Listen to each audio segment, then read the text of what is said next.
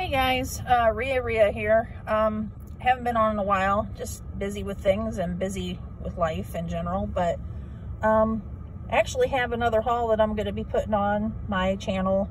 Not anything big or spectacular, but let me show you what I found today. And yes, I'm at Aldi. I'm not going in there, but they have good lights out here. So we're going to open these 2 blind bags here. I'm going to show you what I got.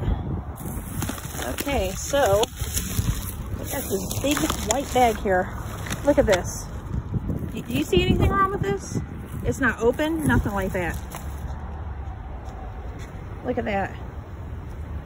That's ridiculous. Now, let me show you actually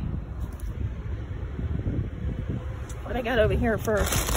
So this is actually from CVS, makeup and some tampons, which if you're not aware, women are in desperate need of those. It's like the #1 thing asked for at food banks and for homeless shelters. Some Cinnamon Toast Crunch, the bag was messed up. An instant film thing, so see what I'll do with that. But I have this stuff here. This is all from Dollar General, and it's quite a few things here. And see the date on this,